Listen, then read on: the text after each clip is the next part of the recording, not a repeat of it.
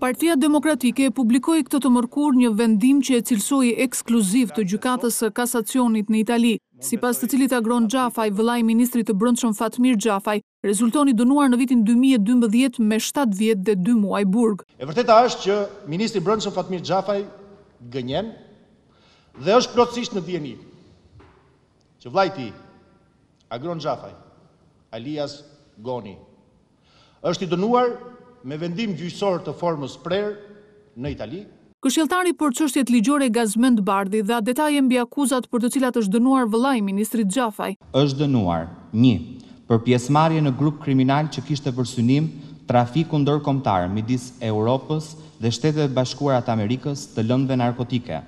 Marrëveshja mes grupeve kriminale, në njërin prej cilëve bënte pjesë edhe Agron Xhafaj, ishte për shkëmbimin fillestar të 50 kg heroin me 300 kg kokain. Në operacionin për zbulimin e trafikut ndërkombëtar të drogës, merrte pjesë si infiltruar një agent i DEA-s. Ati u dorëzua 1 kg heroin, të cilën për llogari të grupit kriminal në Itali e siguroi Agron Xhafaj. Pas publikimit të vendimit të Gjykatës së Kasacionit Italisë për Agron Xhafën, deputeti Enkelejd Alibeaj drejtoi disa pyetje për Ministrin e Brendshëm. Pse ai jeton i lirë në territorin shqiptar, ndërkohë që rezulton i dënuar për trafik droge në Itali dhe nuk ka vuajtur asnjë ditë burgim të dënimit të tij.